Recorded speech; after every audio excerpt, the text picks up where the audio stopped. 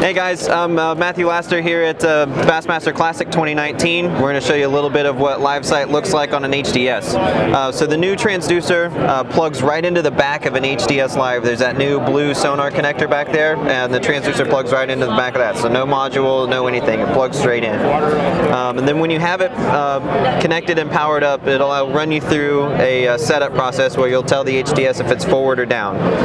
Depending on which way you set it up, you'll see one of these two new icons on the home screen here. One of them is down and the other one is forward.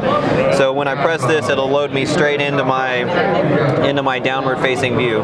So here I can see I've got the boat right up here in the top of center.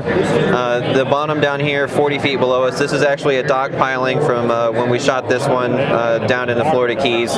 These are some bait and some small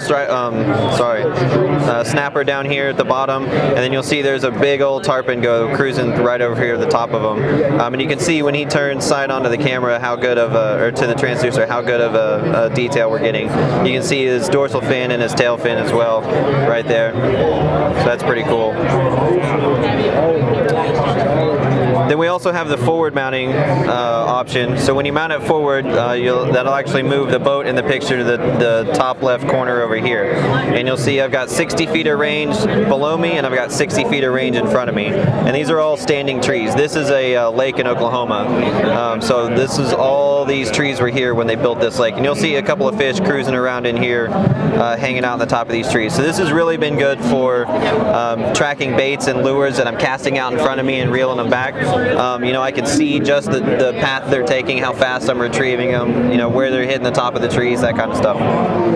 So if you want to see some more screenshots or videos of the new LiveSight system, just head over to Lowrance.com or any one of our social media channels, and there'll be a whole bunch of videos and screenshots posted up there for you guys to check out.